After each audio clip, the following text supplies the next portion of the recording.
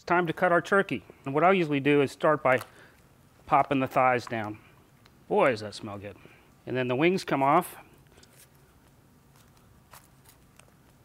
And then we'll separate the leg from the thigh. In my house, we like to leave the drumsticks whole. And I've got some nice hunks of dark meat. Sometimes, in this case in particular, the turkey is so tender that you can just pull that breast right off there. Don't have to do a lot of cutting.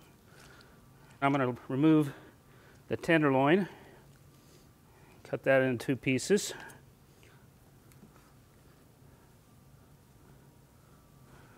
And I've got 2 nice breast portions.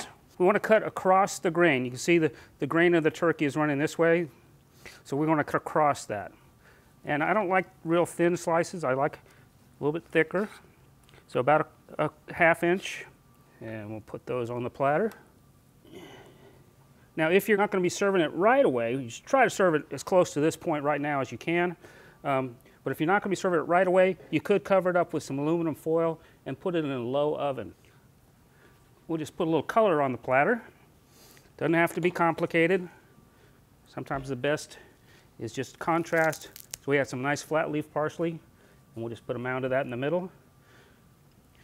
And we're ready to go to the table.